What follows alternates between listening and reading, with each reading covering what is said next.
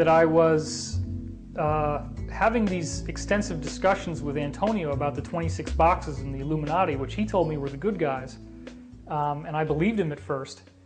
I was also, it was January 1996, I started to read the Law of One series, or the Ra material. The source calls itself Ra, which is the name that they took on in Egypt. They also, in the Bible, show up as the cherubim, or cherubim, these angels that protect the tree of life. And Dan Burrish appears to have had an encounter with the cherubim, which I believe is an encounter with Ra. And I said in our previous taping how there were two different occasions in which someone appeared to have been visited by some type of energy or entity during a time that was auspiciously timed with when I had asked for something like that to happen. One was when this woman had a reading and it said to her, "Remember the giant cathedral?" And then I say, "Yeah, I was in a giant cathedral in my dream about you," and she started freaking out. And the other one was with my brother, where I was meditating and I started to kind of fall asleep, and I see a UFO, or what appears to be a UFO. And I didn't really care, but I said, well, now all I need is to see a ball of light with an intelligent message, because that's the other thing I always read about in these UFO books. And then my brother has that happen to him. Very powerful experience for him. So there have been these times where it seems like there's a direct connection. I'm reading this Law of One stuff in 1996, and it's explaining 3 years of very hardcore research I was doing. It was like everything that I thought was an original thought was already in this material. However, the Law of One series is also cryptic. It's hard to understand. That's why we have a study guide on my website. divinecosmos.com is the website. So as a result, I had to kind of extrapolate further from what framework was put in the Law of One. And this went through multiple, I mean, I've been documenting my dreams for almost 15 years in a row. Every single morning I write them down. I generate about 100 pages every month or more. It's an unbroken transcript from 1992 onward, so there's a lot of material in there. And a lot of this stuff would come down to the point of like using Google as sort of like divination, trying to find information on the internet by knowing what you're looking for, but then being open to finding surprises. Well, it's interesting too, because Edgar Cayce claimed that one of his past lives was Pythagoras, and the Illuminati / Masons cite Pythagoras as one of their main influences because he basically reconstituted the Atlantean knowledge that had been dispersed throughout the world. He traveled to India, he traveled to Tibet, he traveled all around and basically got initiated in all these different secret societies and gathered their information, put it together. And there was a whole Pythagorean secret school that he devised and made a kind of a unified version of this. And then, of course, more recently you have Francis Bacon, who's sort of the modern father of the Freemasonry and so forth, who kind of put all this material together again. And of course, the secret story with Bacon is that he was the illegitimate son of Queen Elizabeth and was not allowed to be part of the royalty because his father was not the king. So he got banished by his mother when he found out what was going on, and he felt very betrayed, and that could partially explain why the Masonic movement at the top level is actually very anti-monarchical and ended up creating its own power system outside conventional royalty and inheritance of power.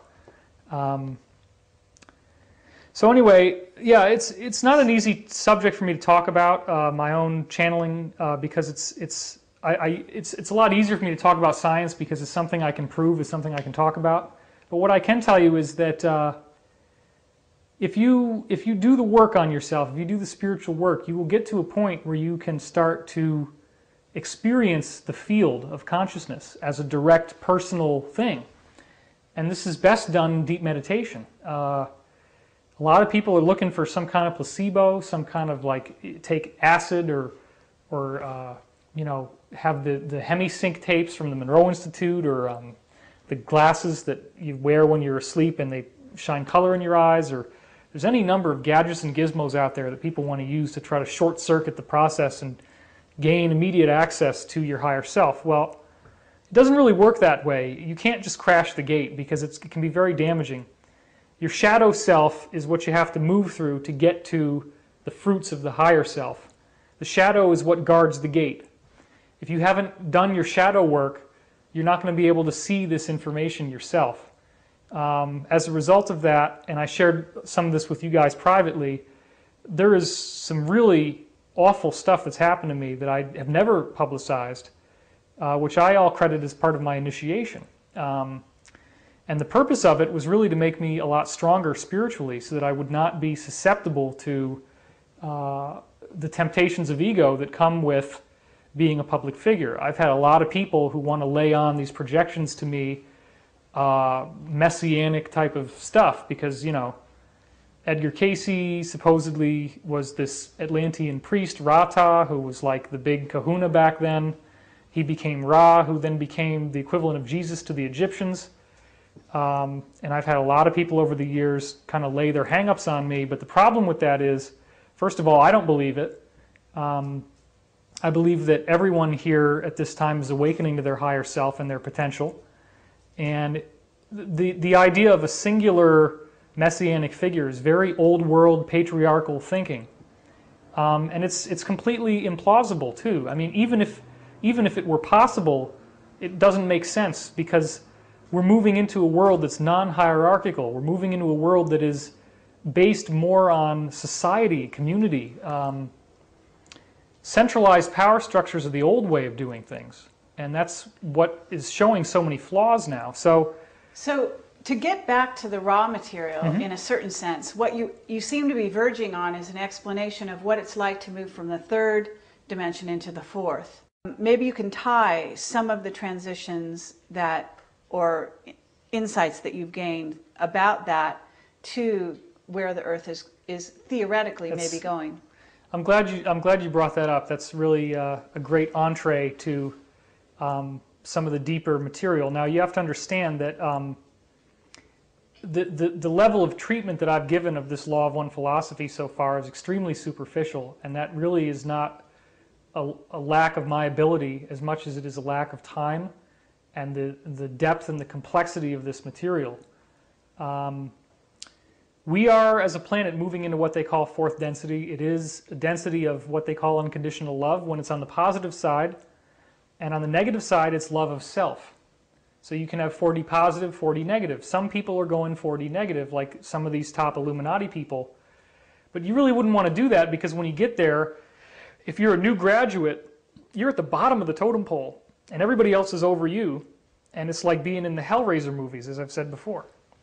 Whereas the positive 4D, which is what the Earth is becoming, it's only in 3D, which is where we are now, that you can have openly negative and openly positive entities live on the same planet.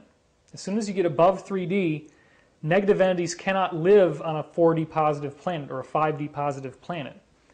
So 4D is like the heart chakra, okay? Well, people say, what could be wrong with unconditional love? Well, there is a very big problem with unconditional love, and that is that it's not informed by wisdom, which is the fifth chakra. Unconditional love without wisdom is where a lot of people are right now, and they're having a lot of problems in marriages, in relationships, in jobs, in family interrelations with our government structure, because these people with these very open hearts can be very easily manipulated, taken advantage of by others. They don't have the strength of character to be able to just say no, to be able to just say, this is my life, this is my space, this is my body, you can't have it. And that's one of the things that's very difficult about being a public figure in spirituality, is that people see you as a public figure as their family, and they're almost like their property. And so people meet me and they just want to take me out to dinner, and they want to have these long conversations and tell me their life story. And when you're in a room with 500 people that are all trying to do that at the same time, which I've been in many circumstances, it's not pleasant. So the Earth is moving into a state that is more advanced. The Law of One says it's 100 times more harmonious than living on the Earth right now. That's hard to imagine. But it's still only 4D. When you get up to 5D, that's when you really learn all this scientific stuff, the wisdom, which is honor. Actually, the honor principle is very important. Honor is the principle in which you are willing to sacrifice yourself for a greater cause, and in which you have a sense of duty, a sense of responsibility, whereas a 4D person with a very open heart, you may have a very open heart, but you also may say, well, I just don't want to do that because it's not fun. I only want to do things that I enjoy.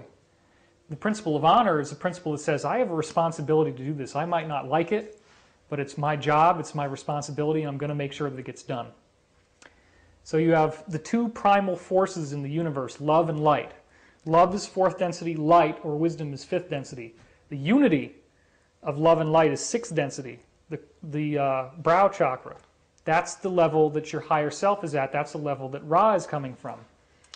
At that level, you have compassion and wisdom, compassionate wisdom, unity, oneness.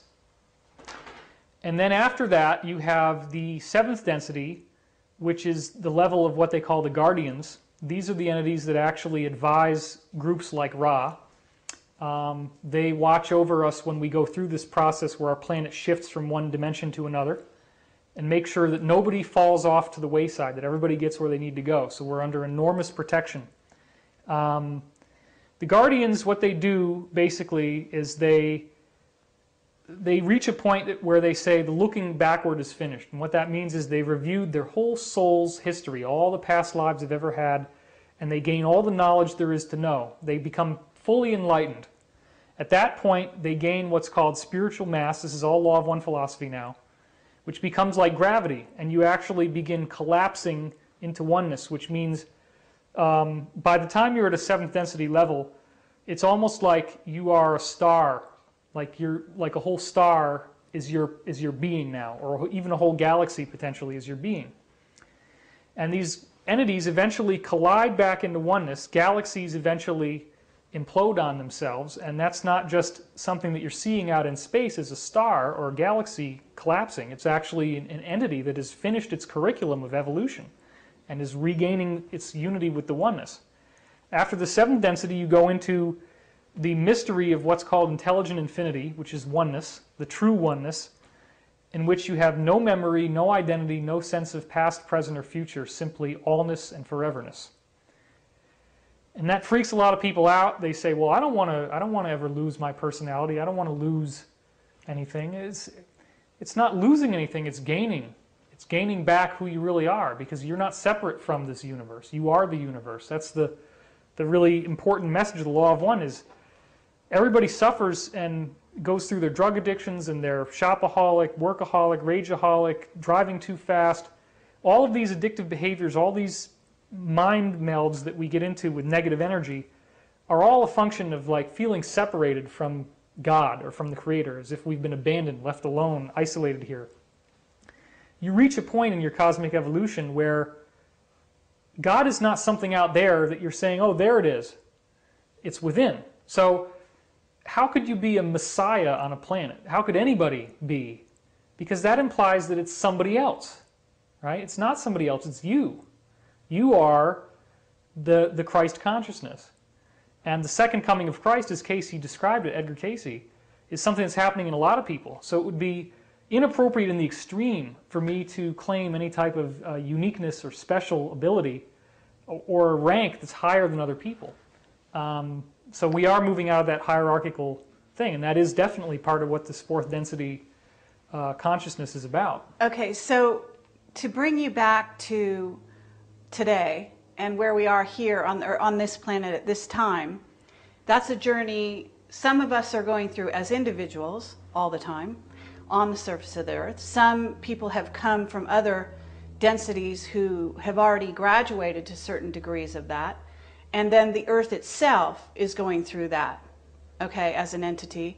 You bring it back to here and now, and you're dealing with sort of the opposites that exist on the planet here, the good, the evil, you've got ETs that are coming across as positive and might have a negative intention. Absolutely. You've got ETs that are coming across as negative and may actually facilitate a positive reaction in certain circumstances, us. Yes. And then you've got ETs that are coming from the fifth, from the love, the unity of love and wisdom.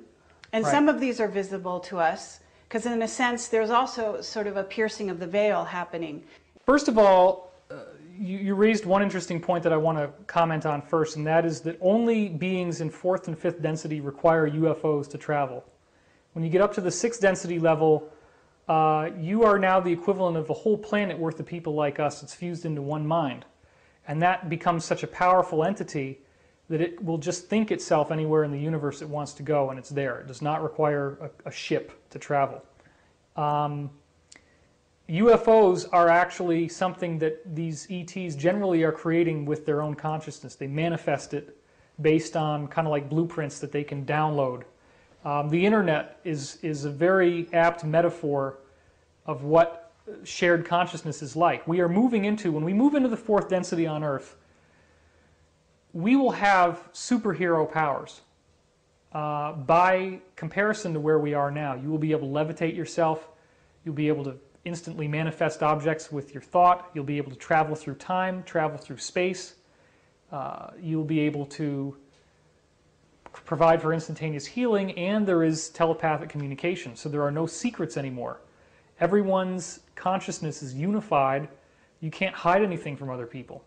That's a very profound, discontinuous shift from where we are now. That leads into where ETs are at this moment, because they do have at least telepathic abilities, most of them, right, that are far advanced of most Earthlings, you know. Absolutely, absolutely correct. So that leaves us at a disadvantage, depending on what their agendas are. So maybe you could talk about that. We are experiencing the Battle of Armageddon on this planet. It is not something that occurs in the future. The law of one philosophy is just one philosophy, which is based on what we call ageless wisdom or esoteric wisdom. And I'm not trying to say that this material is the only material that's any good. However, it is a fact, to my understanding, that most channeling that you see out there on the internet now, or in books for that matter, most of it is highly distorted. And the reason why is that there is a battle of Armageddon going on. It is not something that occurs right at the end of the age in the last few years before 2012. It's actually been occurring for thousands of years. And it's a battle between good ETs and bad ETs is one way to say it, even though good and bad is a very relative, subjective term. When we say good, we mean entities that are service to others oriented, meaning that their purpose is to help, to love, to create a unifying of people together in love. Entities on the service to self path believe that they are helping, believe that they are creating spiritual evolution, but they do it by interfering with you, by making you uncomfortable, making you unhappy, colliding with your free will. And they will try to invade a planet and conquer a planet. But they can't do that unless they have the desire of those planets' inhabitants to be conquered. That's a very important point. They have to have the free will mandate. The people have to say, yes, we want to be enslaved, we want to be taken over. That's why they can't just sweep into a planet and invade and take over. Now, the beings that are above 5th density, like in 6th density, you have the unifying of service to self and service to others. Negative and positive are the same. They come together. And some people get really freaked out when we say that, but it's true. There is a level at which the Creator uses the negative path and the positive path to promote evolution. One of the really great tenets of law of one philosophy is what happened at the dawn of creation. There was only the positive path. Every being knew that it was one with God, knew that it was one with the Creator. There was no sense of separation. And as a result, nobody was growing, nobody was evolving. It was very stale, very boring. People were spending thousands and thousands and thousands of years in 3rd density, which is where we are now, without ever graduating, because nobody needed to help each other, and that's the whole point.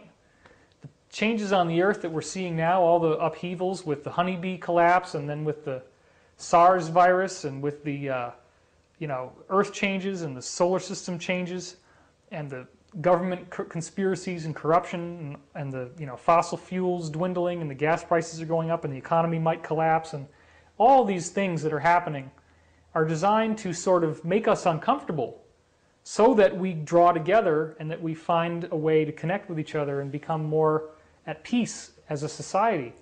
And we start seeing how the path of separation and pulling each other apart doesn't work anymore, that we have to come together as a unified consciousness.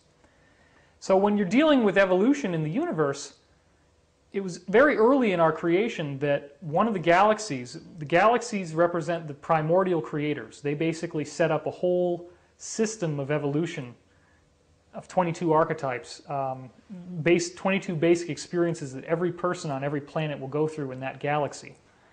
And wherever you are, now there is a veil between the conscious mind and the superconscious mind, meaning that you can consciously believe that God has abandoned you, that you have no connection to the universe. That is the seed of the negative path. The seed of the negative path is separation. The pain of feeling that God doesn't exist or God has abandoned you leads to you feeling like no one else has any value. When you start awakening to these laws of the cosmos, the radiant mind energy that's all over the cosmos, you then feel that you have become a god where none existed. And therefore everyone else is like insects compared to where you are. And that in order to enlighten them, you have to enslave them. That's the basis of the negative path. There are entities who believe this way who are higher evolved than human, higher evolved than the people on the planet at this time. And they are trying to come to this planet, trying to take over. However, those seventh density beings I spoke of before, known as the Guardians, their job is to create this wall of protection around the Earth, which is called a quarantine. And that basically ensures that, that they will never be able to invade. Now, because we as a planet are not uniformly positive, we have a blending of positive and negative influence. That means the average person may, on the one hand, say, I love you to their spouse, and then go and cheat on them with somebody else. Okay? A lot of people on this planet think of themselves as, they say, well, we're basically good people. We're all basically good at heart. In the Diary of Anne Frank, that famous line, she says at the end, here she's been tortured by the Nazis, right? And she says, but I do believe that we're all really good at heart. Well, that's actually the problem, is that there are people who are doing very negative things who believe they're basically good at heart, and they're not dealing with the disconnect between the good part and the part that's hurting people. So you might have a guy who says, well, I love my wife and I support my family, but yet he's going out to strip bars or he's cheating on her with somebody else.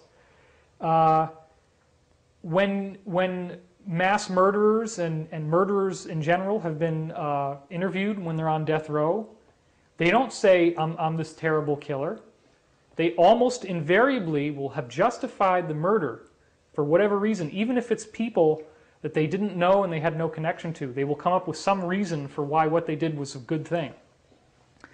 So we as a planet are in a situation where we are doing negative things, but we're not aware that they're negative, and that's a major problem that we have. So as a result, we end up forcing ourselves to have these negative greetings, as they're called. We have these entities around us that could provide a perfect protection from negative entities interfering with our planet, if we had the mandate as a society to be only positive. But we don't. We're creating negative energy in our own lives, like by lying to people. That's a great example. If you can look somebody in the eye and know that you're not telling them the truth, but you're doing it basically for your own benefit, then in some small way you're sending some energy out there that will allow a negative greeting to happen in your own life, which means you might have bad karma. You might suddenly like hit your head on the door and you're bleeding, and you know. Or it could also be something that happens to the whole planet.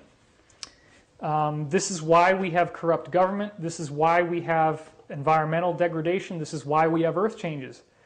The earth changes are actually very much like what the primitive society said. The earth is a living organism. If we were getting along harmoniously as a people, we would not be having earthquakes, we would not be having hurricanes, tornadoes, none of that stuff would be happening. It's a projection of our disharmony. And a great way that I saw that happen was during the Israel-Lebanon war last year. The tensions of everybody's mind got really, really tweaked out on the planet. And then there was a global heat wave. I mean, here in LA, it was horrible. You guys remember that? It was like I was lying there in bed because I didn't have air conditioning in my apartment in Santa Monica, and I was dying from the heat. And it was all over the place. It was Europe, it was Asia, it was North America, South America. Well, it was because everybody was freaked out that the Israel-Lebanon war could create World War III, Armageddon in the Middle East. There was this huge fear in the planet, and that stops the energy from flowing through the planet the way it should. It gets bottled up and creates this unusable heat, which causes us to have these earth changes. So these guardians, these seventh dimensional beings, again, create this bulletproof shield around the earth, but because we invite incursion by our negativity, there are certain random windows that will be opened, and that is mandated. Nobody knows when it will happen until it happens, but when they open, you get what's called a UFO wave or a saucer wave. Most of the UFOs that you see in the sky are negative entities. Most of the UFOs are negative. There are some that are positive, but the majority of them are the negative side. Doesn't mean they're going to hurt you necessarily. You will not be affected by these UFOs unless you have invited it in your own life by basically being overtly negative. So that's another good incentive to stay on the positive path and try to do the right thing for other people and try to be positive, supportive, uplifting, loving. So how do you make sense of the fact that you've got people going through abduction scenarios like Jim Sparks, who you may not be familiar with personally, but who we heard speak and who's written a book called The Keepers, and who was conscious during his, experiences or contact experiences, however you want to frame it. And basically, he's being taught how to make the earth a better place. Mm-hmm. They're being shown, he says there are group abductions that he's seen, that they're being educated by these ETs to basically save the earth. Okay, that's a good question. This gets into this, we're in one of these gray areas, which is very strange, and that is that the positive side likes to call themselves the Confederation, and it's basically a group of 53 some odd civilizations that have all come together and that are basically acting as sort of like a celestial government for our little sector of the galaxy. Ra, the group that I've worked with, and it's in the Law of One series, is just one of the entities in the Confederation, one of many, of 53. Now they basically oversee what they call the management and transfer of planetary populations. In a situation like what you described, there are entities in the Confederation 4D and 5D that use UFOs to travel, and they will sometimes bring people on board the ships and give them positive spiritual teaching. So that is sometimes what happens. Now you will have situations in which people have been contacted and they have what appears to be kind of like an abduction. The main difference between a negative abduction and a positive contact is a negative abduction, you will have the feeling like you're a lab animal, like you're basically not cared for, not respected, you're in terror, you're in fear. You'll be probed and prodded and scoop marks on your body and so forth. A positive contact will be something where you feel inspired, uplifted, and you're given a message of hope and peace for this planet.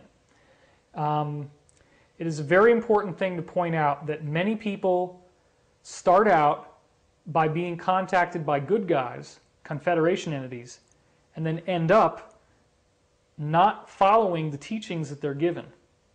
And when that happens, if you start diverting from the teachings you're given, for example, many channelers start to think they're the Messiah. It's very, very common. You think, well, I'm talking to the extraterrestrials and I'm getting all these cosmic teachings coming through me, and therefore I am here to save humanity from its evil ways, and I am going to lead us through the ascension, and da-da-da-da. As soon as you start thinking like that, it's a mandate that the negative side is going to start interfering with what you're getting. Mandate. You can't avoid it. And in fact, this happened to Casey, did it not? Casey had negative interference with his channeling because he was getting angry at the people who were heckling him about his ability. Because he was not following this principle of brotherly love, love thy neighbor as thyself, which is a basic Christ teaching. That allowed a negative entity that called itself Halaliel, spelled H-A-L-A-L-I-E-L, to start giving him messages. And those were the messages that everybody equates with the prophecy of California sinking into the ocean, pole shift, tidal waves, all this stuff. It has been said emphatically in the channeling from the Confederation, which has a history going back to Edgar Casey. There's 3 or 4 different sources I've identified from the 1950s that said this stuff.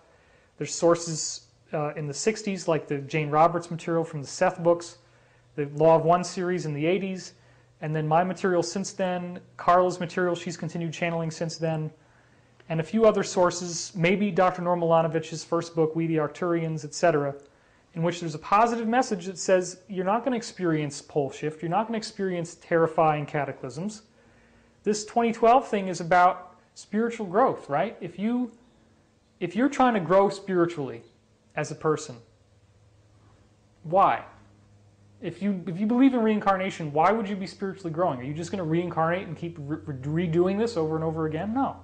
You get to a certain point where you've learned everything you can learn from being on Earth, and you're ready to go and do something else. You're ready to go to a higher place where you don't have to suffer so much. I mean, you've probably noticed in this video, my hands, they were worse in the last taping, but they're still not looking very good. It's not because I got spray paint on myself. This is scarring from poison ivy that I had. I'm not immune from having karma. I'm not immune from having really bad things happen to me because sometimes I don't figure out what I should be doing. What's the best use of my energy, my time?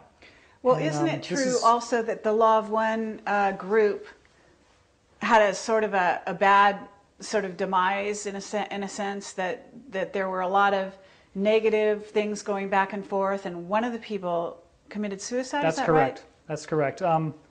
This is not something that we usually discuss because it's kind of upsetting, but the man who was asking the questions in the Law of One series did commit suicide. So, I mean, but what it speaks to, you know, is the sense that you're saying, if somebody becomes evolved enough to follow sort of a good path, but begins on some level to let in negativity and whatever, they go through sort of, you know, I guess a night of the soul in which they become tested on a higher level, in which the tests are tougher. And if they don't pass, this is when you get, you know, car accidents, all this fallout. Yeah, serious injuries to the body, physical death in some cases, complete financial loss. Some people end up, you know, having to flee the country because they get in trouble with the government. The IRS audits them and they end up, you know, completely broke, bankruptcy. It's very, very common that you see people involved in channeling have their lives collapse. Because when you start giving a message to humanity, you have to live by it very strongly. And if you don't do that, then there's very serious repercussions. The questioner of the Law of One series, Don Elkins, kind of dwelled a little too frequently on the negative side because there were negative entities attacking their group, trying to kill Carla, the one who was actually doing the channeling.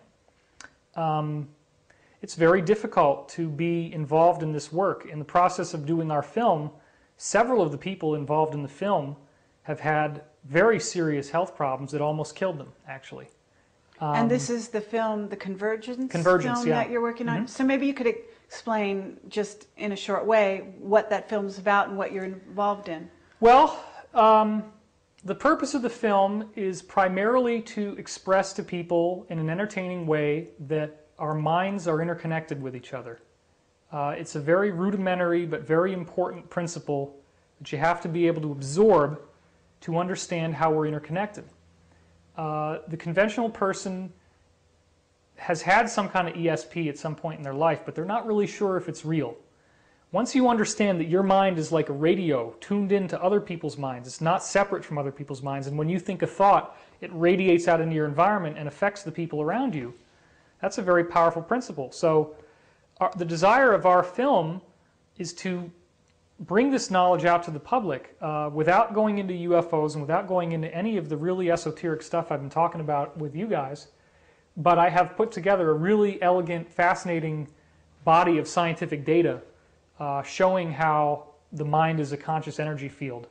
And we've arranged it into a trilogy of films. The one we're doing now is the first of that trilogy. It started out as just being a documentary, and then we decided we were going to do a dramatic film. And we're now on our third rewrite of the dramatic script, the screenplay of that film. We're working with a man who's a very high-ranking member of a film school here in LA. And he's brought a lot of really dynamic and unique elements to our screenplay, which we're very excited about. So you could kind of think of it as Da Vinci Code meets The Secret is kind of where we're going, or what the bleep do we know. You're not going to have talking heads or interviews in the film. It is going to be totally filmic. It's going to be a script with, you know, a plot and characters and drama and so forth. But the science is going to come out in the course of the arc of these characters. There's not a whole lot more I can say about it because, frankly, you know, we're in rewrites and we don't even know where the script is going to go. It could change altogether. So great, but so this circles back around to the fact that that some people involved in the making of this film, you're saying, are being sort of attacked by a certain degree of negativity. Yep. And this is really fascinating. And maybe you could talk about what people can do who find themselves on a good path and yet they get this escalation of the negative side in which they need to protect themselves. That's a really, really important point. A lot of the people who are going to be seeing this videotape are going to be experiencing negative greeting in their own lives. The more involved you try to get in healing and evolving this planet, the more negative greeting you're going to experience. There are basically two ways that you can solve negative greeting. The first way is to abandon your quest.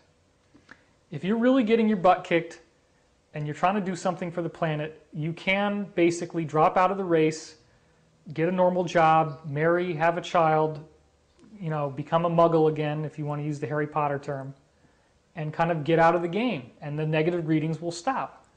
They'll leave you alone. You won't have to go through all this hell.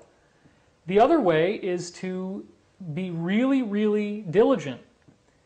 If you want to be in service to the planet, it takes a life commitment. You can't go in and then pull out easily. One of the things that's important is the principle of honor again. If you make a solid commitment that this is what you're going to do, that you're going to be a spiritual teacher, you're going to be somebody who's going to try to evolve consciousness, you can't like sort of be into it one week and then not into it the next week. You have to stay consistent. It's a spiritual path.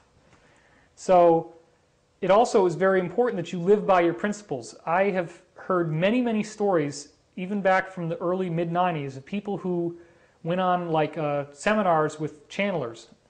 And the channeler is giving one message to their followers in these groups, but then acting very nasty towards their people, like on the tour bus. Don't talk to me, you know, get away from me. And there's even one case in which it was a female where she was experiencing horrible karma on this trip, burning herself, falling, and people were realizing that this was because she wasn't living by her own teachings, but she completely wouldn't accept that. And the guy who I knew who was talking about this was one of the members of the trip and was actually heckling her about it, which is not a nice thing to do either. But in order to avoid negative greeting, the most important thing I can tell you is to choose your battles carefully.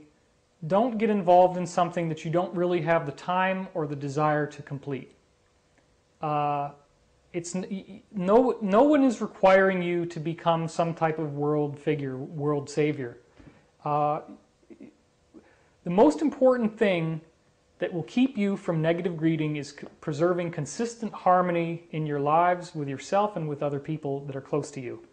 Negative greeting will happen to you when you lose the harmony with the people you're closest to, when you start arguing with them, bickering with them, attacking them, when you start getting selfish, when you start getting jealous, when you start feeling greed, when you start saying, I want to do this basically so I can make money because I want to spend money on myself. You earn money to serve. You don't earn money to gratify yourself, to go off to Vegas and play the slot machines or to have a prostitute or whatever.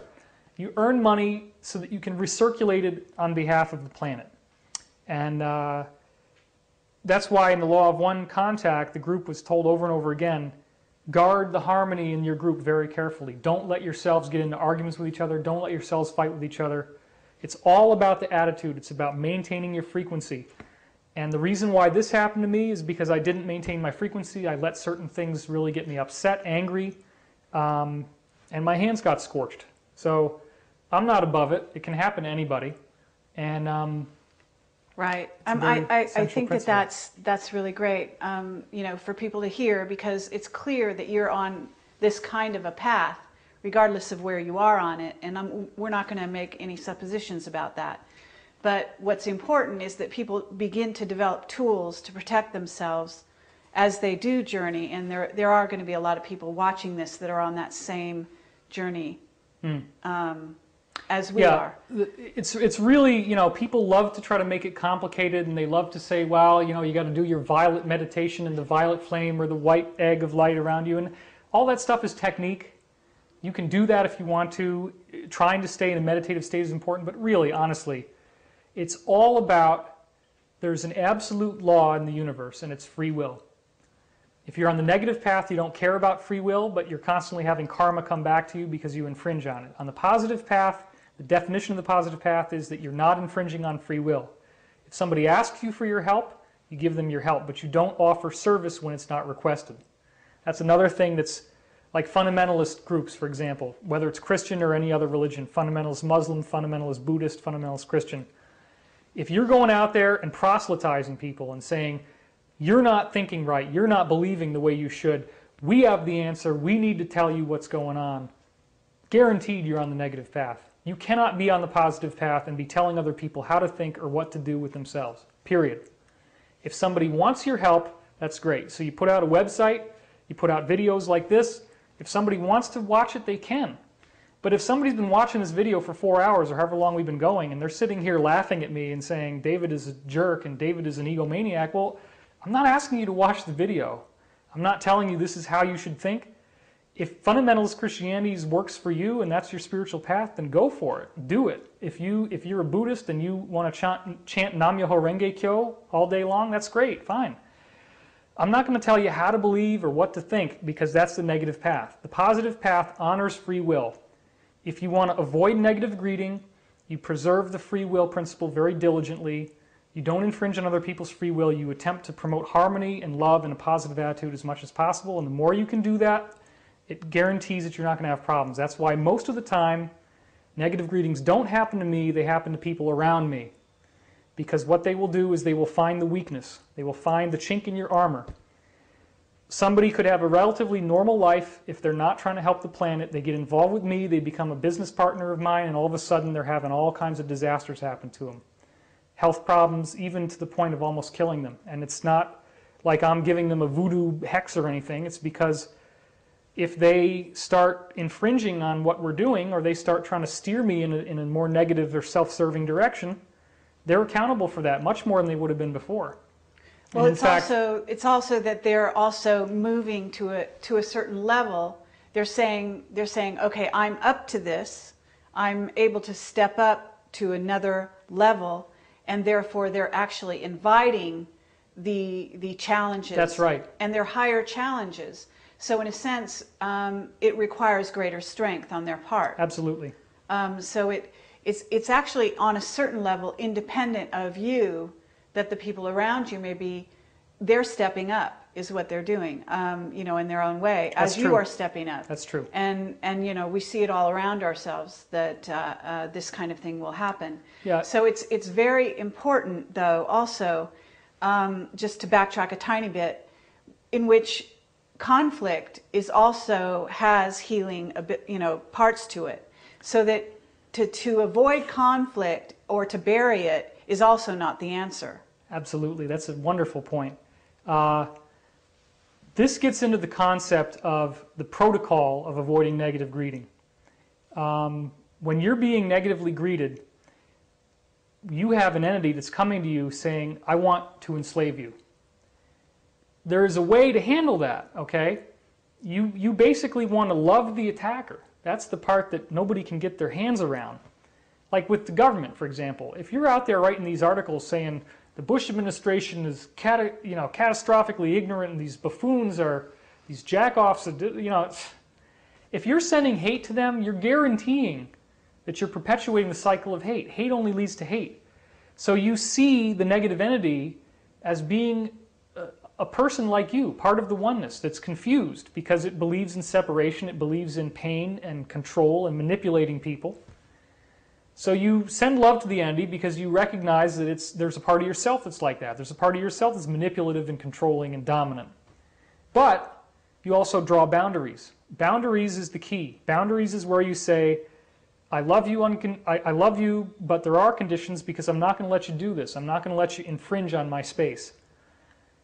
If every spiritual conundrum you found yourself in had a very simple answer, enlightenment would be simple. All you'd have to do is have a book, right? Like my book, for example. This was the German version of it, actually. We didn't show that before. It's been published in 2 countries now. And you say, well, okay, in page 303, it says here that, oh, okay, when somebody is telling me that I'm a jerk, that just all I have to do is say, screw off. Okay, screw off. And boom, your problem is solved. It's not that simple. The real way that enlightenment works is that there's always these gray areas where you have to use your wisdom and come up with something on your own.